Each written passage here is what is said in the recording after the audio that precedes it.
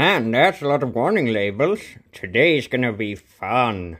And yeah, it's in that jar underneath of there, so that's also a reason to clean up the bench. So we got it filled up with water, and the valve seems to be working.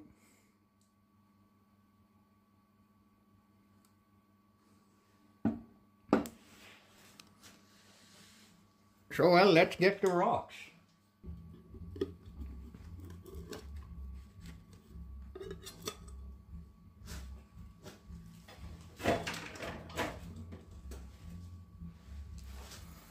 So this here is the rocks that makes this light run.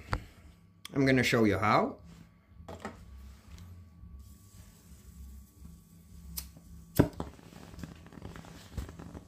So that there is calcium carbide.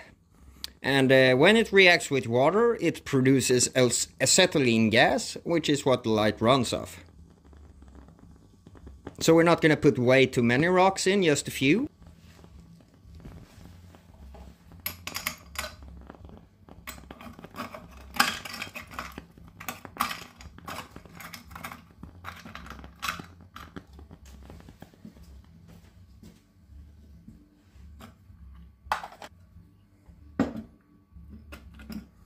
So here's the dangerous part, but let's see what happens.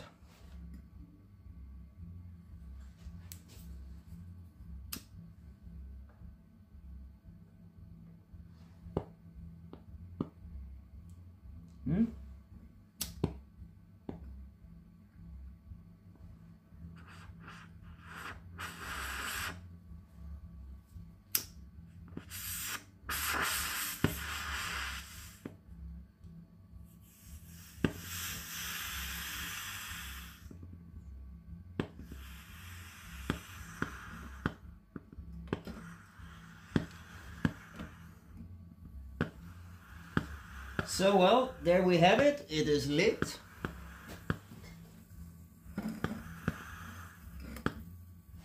Let's turn the lights off in here so you can see how strong it's actually doing.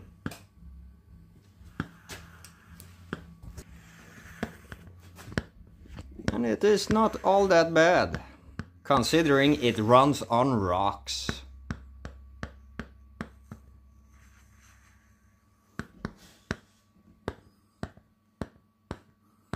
That's a really cool old piece of technology.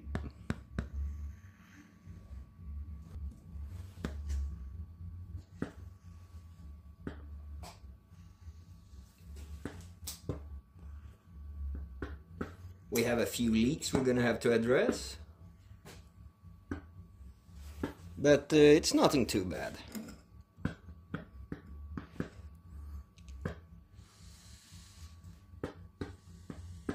Well, it just turned rather bad. Let's cut the water.